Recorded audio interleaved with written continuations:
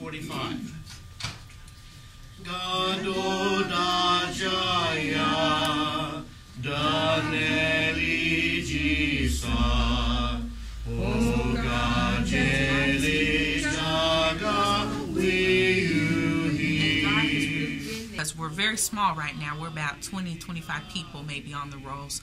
We're actually looking forward to trying to find a building for ourselves so that we can become an established church. But right now, financially, we can't afford to do that. The center has been gracious enough to allow us their space, so at no charge. We're connected to the Oklahoma Indian Missionary Conference. Texas, Oklahoma, Kansas, and Missouri is the boundaries of the Oklahoma Indian Missionary Conference.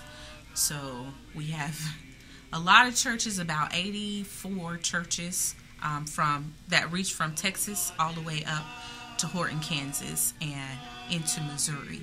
In our fellowship here in Kansas City, Missouri, we have various tribes represented.